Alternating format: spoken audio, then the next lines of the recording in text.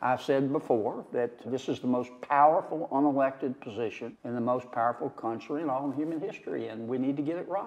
And we're trying to get it right. So what do you need to do to get it right? Your ranking chairman has now called for a hearing on Monday and a vote on Wednesday. Right now, my primary concern is not the political and cultural combat. I'm interested in truth, and I'm interested in fairness.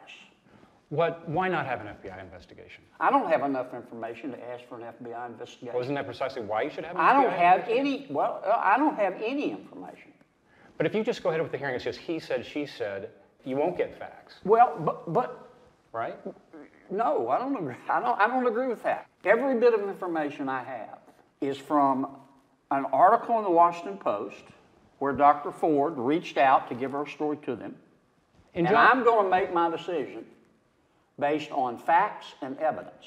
But if you waited just a week longer and you got more facts, wouldn't that help you make a better decision? We're ready. There's no need to wait. We've set the hearing. Anita Hill was investigated in 3 days. I know. I've read about that. I wasn't here when that happened. All I can tell you is that, and this is me speaking now, I don't speak for all my colleagues. My drop dead date is October 1. It's not the midterm elections, it's October 1. Why is that? Because that's when the United States Supreme Court starts its new term. And you want him confirmed before? I want him confirmed. There's supposed to be 9 members of that court, and I know your question's a reasonable one. Well, what about the FBI? I don't have enough information to make any kind of decision.